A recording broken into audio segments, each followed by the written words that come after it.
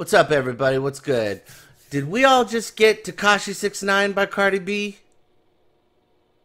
It kind of seems that way, doesn't it? Alright, kick it.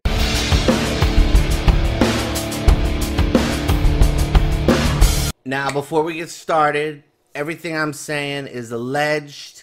It's just everything that's unfolded in the media. I have no inside information or anything like that. This is just a coincidence, and I'm just pointing it out.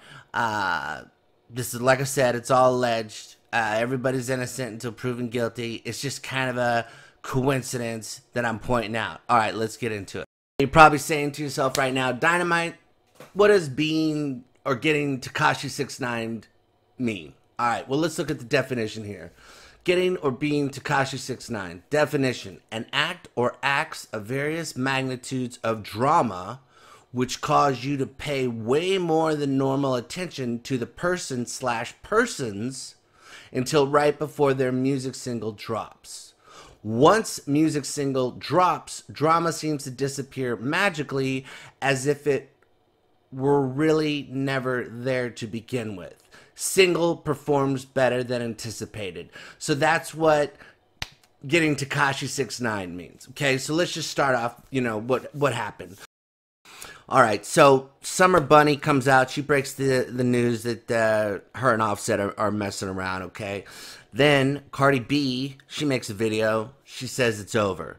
Then Jade, this person that Cardi B used to have issues with, she comes out with a photo where her hair is slightly rainbowed out, okay? Because she's, whatever, dealing with Tekashi.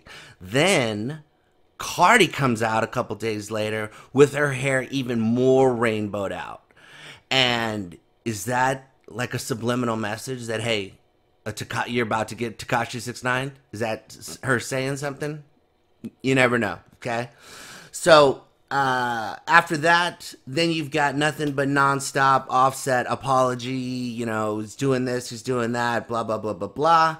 The one thing that struck me as odd as all of this stuff is, when he came on stage at Cardi B's show, it's like, that's her show. She's got management. She's got security. She's got all these things around her.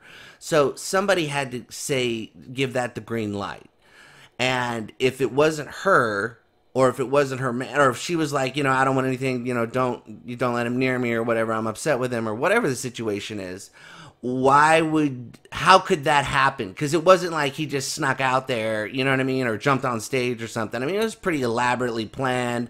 All those flowers, all that stuff had to be hidden, or whatever. Or maybe it was brought in the middle of the show. Who knows the situation? But anyways, you can't just go and, stop somebody's show and then do this whole elaborate thing, have a microphone and all that. So somebody had to green light that. So that's the bizarre part. And it's her show. She probably controls everything. So somebody had to say yes. Now that's just the one thing that I find odd.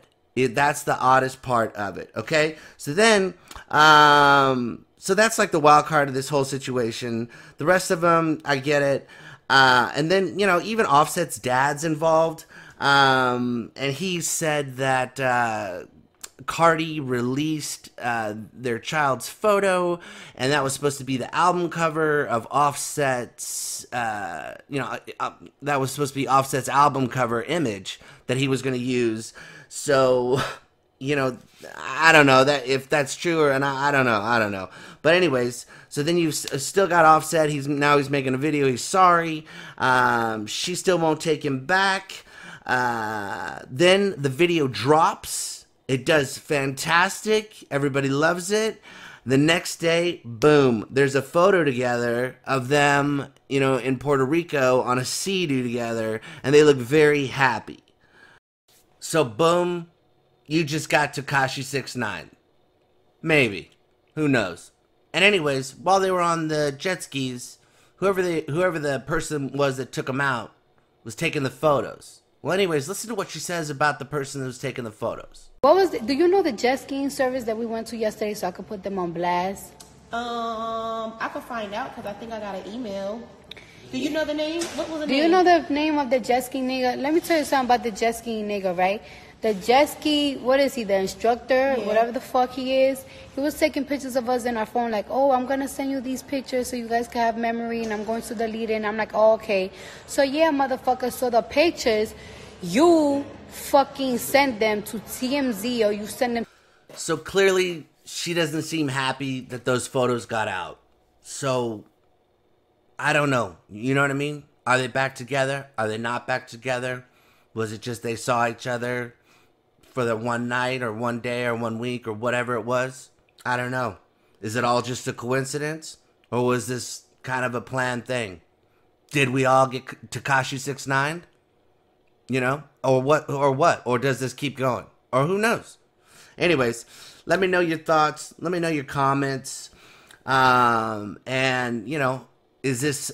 Obviously, I think, even if this doesn't pertain to this case in general, I think a lot of artists are going to take that play out of Tekashi's playbook, where, you know, you want a lot of whatever, you want a lot of attention going on around you before something drops, because that way all eyes are on you. Everybody wants, you know what I mean? There's a lot of hype, a lot of stuff going on. So anyways, hope you guys enjoyed the video. You know, obviously, please, you know, comment, like, subscribe, hit the bell, the whistles, all that jazz. Anyways, appreciate you watching.